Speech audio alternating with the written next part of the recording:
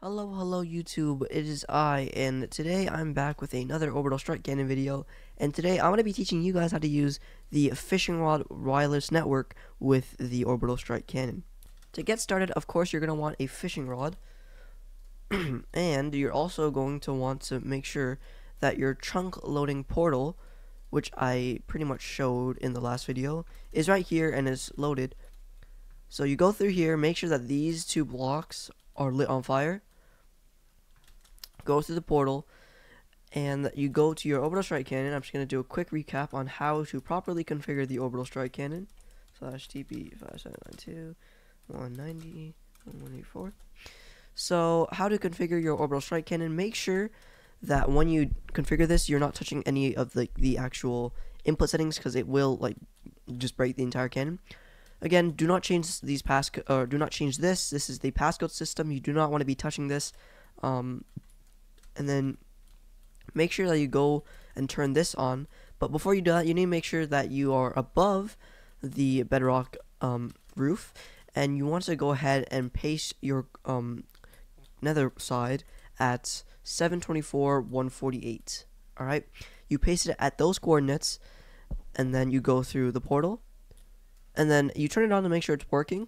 And if it is working, leave that one on, and then go ahead over here and turn that one on. What we want to do first is you want to make sure that you have Carpet and Carpet TIS Edition installed. I said this before in the last video. You require these mods, because without it, your computer will crash. So do /carpet, optimize fast entity movement, true, and set it to change permanently, true. Now, if you do that, your cannon should start working. And a good way to do it, and a good way to test, is do /game rule spectator generate chunks false, and go into spectator mode, and if this trapdoor opens, that means your cannon is working. Another way to see if it's working or not is to see if these things, the copper bulbs, are flashing. It is indeed working, but if it's not working, I missed a step. You have to make sure that when you turn those portals and chunk loaders on, you need to flick this lever off. It's usually start like this. You need to flick this off and keep this on. Make sure that you flick this off, because the daylight sensor is going to check right here, which is basically it's like a primer for the cannon. So if you don't turn that off, your cannon will not be primed. Alright, so after that, you're gonna go ahead and go back to your fire coordinates, which for me is right here. It's gonna be right here. This is where we're gonna fire our cannon. It's slightly far away from the cannon, so it will take a little bit of time to charge. And then we're gonna TP back to our cannon and make sure that everything's working. So if those trapdoors just close, that means everything is indeed working. Make sure your chunk loading portals are on. Do not touch anything with the passcode. And you're going to want to go ahead and go to your control panel and make sure that you have the Excel spreadsheet, which link will be in this description, on how to use it. So basically how to use it is you're going to input your origin coordinates for the cannon. For us is 5792 1184. You're going to input those into the Excel spreadsheet, and then you're going to want to go ahead and input the fire coordinates. For us is 5168 425. You're going to input that into the Excel spreadsheet, and then you're going to make sure that all the buttons and the lights that are turned on in the Excel spreadsheet are turned on here.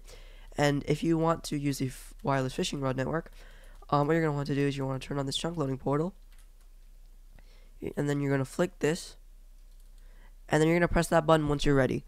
And since I'm ready, I'm going to press it, and then we're going to wait for these to finish. Once this light starts flashing, that means your cannon is indeed working. But once you want to leave the area, you're going to have to pull out your fishing rod, pop it into this fishing rod remote trigger. Once that trapdoor closes, you can turn off this lever, and then you're going to want to go through this chunk loading portal, go through, and do not let go of your fishing rod, guys. Go ahead and TP to your fire coordinates. For us is over here.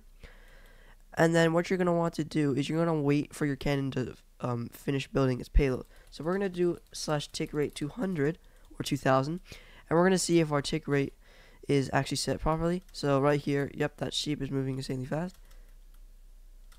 Okay, so we're going to go ahead and do /tick rate 20. We're going to go ahead and go into spectator, and then we're going to go ahead and TP to our cannon, which is severely lagging right now, which is normal.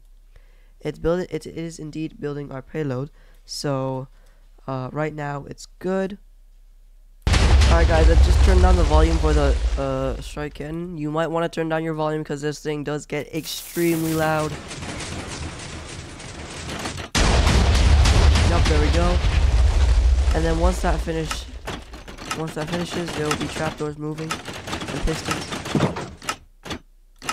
And our payload just left our cannon. Now you're gonna want to TP back to your fire coordinates, and you can see that there's no payload anywhere. And it's right here. There it is. Okay, so it fired really weirdly because there were trees around. So we're gonna try that again. Again, go ahead and go over to your control panel. Make sure that this chunk loading portal is on. Turn this on, and flick this button, and wait for these to finish.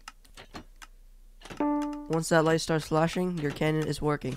So pop this into there, flick this off, go ahead and run into the nether portal. Don't let go of this thing. TP to your fire coordinates. And now wait / tick rate to 1000. Wait for everything to finish building its payload. Assuming that our cannon is done building its payload, since the sun is moving at an insane speed, at its normal speed, and the moon is also moving at an insane speed, we're going to go ahead and set the tick rate back to 20.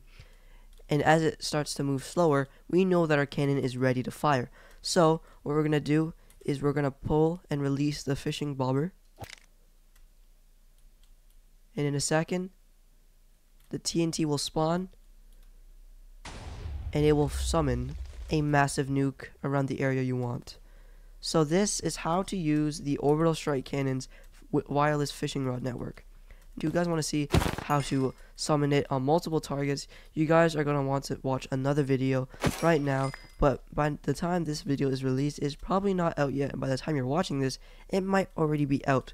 But just so you know, guys, do please have Carpet and Carpet TIS Edition installed on your computer and Minecraft before you play. Because if you don't, then your entire computer will lag and it will explode.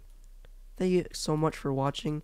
And if you guys do enjoy this type of content like from me, like the Orbital Strike Cannon stuff like that, please do consider subscribing and liking and turn on the bell notifications so you guys get notifications from whenever I post. Thank you guys so much for watching, and thank you guys so much for supporting me to getting 110 subscribers. That's a huge milestone for me, but it might not look like a big one to you guys, but it is indeed a huge milestone for me. Thank you guys so much for watching. Please be sure to like and subscribe. See you guys in the next one. Peace out.